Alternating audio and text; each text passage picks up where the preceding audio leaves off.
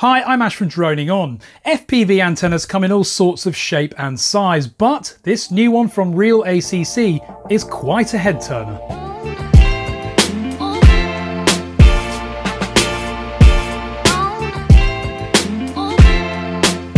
So this antenna's come into review from Banggood. Let's have a look at what it looks like.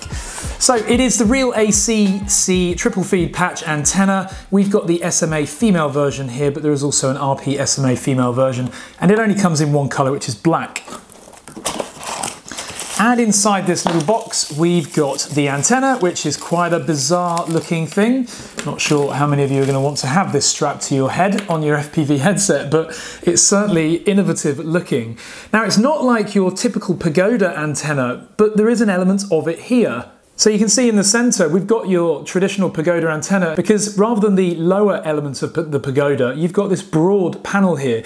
Now that means that rather than your traditional pagoda, which gives you omnidirectional feed, this is very much more directional. In addition to that, we're getting a high gain of 9.4 dBi, but of course remember that that gain generally comes with a more directional signal. So rather than the pagoda style, which you normally have pointing up on your headset, this is going to be directional. So you're going to have this pointing towards wherever your quad might be flying, although there is a broad spread of around 55 degrees if I understand the specification correctly.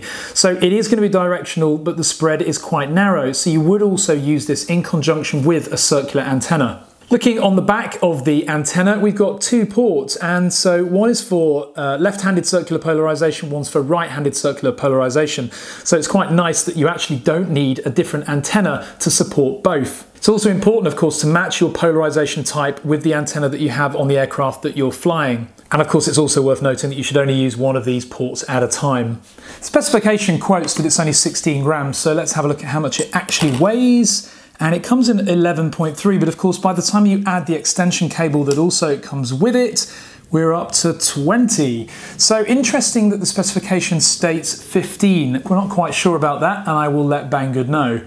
Talking of those extension cables, you do actually get two extra accessories in the box. You get the extension cable, which you're going to need to connect it onto your goggles, and you also get an RP SMA adapter. So actually, there doesn't seem to be two models of this after all. You just simply use the adapter if you're using RP SMA.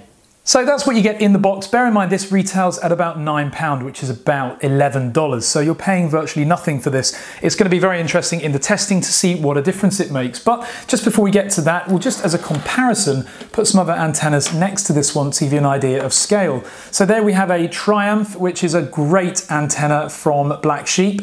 I've also got a 5 dBi patch antenna, again from Black Sheep, and finally an Aeom Way circular antenna, which I absolutely love. Links are in the video description for these as well, and they're only about £4 or £5, but actually I prefer this one on my Fat Sharks to this one. I seem to get a much better signal. So the next step now is to hook up this antenna onto our Fat Sharks. We're actually going to be comparing it with this patch antenna to give a direct comparison. We'll also, for curiosity purposes, compare this new patch to some of these circular antennas, because in theory the dBi gain on this should give us much better range, but of course it's important to keep our head focused in the direction of the aircraft, because unlike circular antennas, these have a much more focused beam.